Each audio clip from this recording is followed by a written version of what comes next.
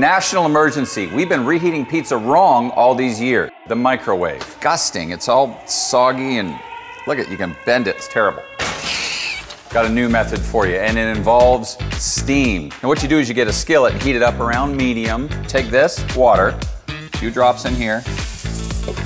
That makes a bunch of steam. That water hits that hot pan, immediately flashes into steam, but then it's gonna condense on the pizza, which is cooler. It's gonna release its energy, and it's gonna melt the cheese. Let's take it out. A moment of truth. Ready? Voila.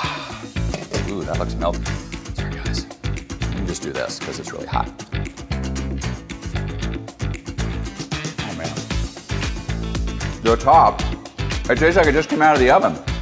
And the bottom is crispy. That's like, boom! What doesn't steam do? If you can reheat pizza, I feel like we can solve a world's problems with steam.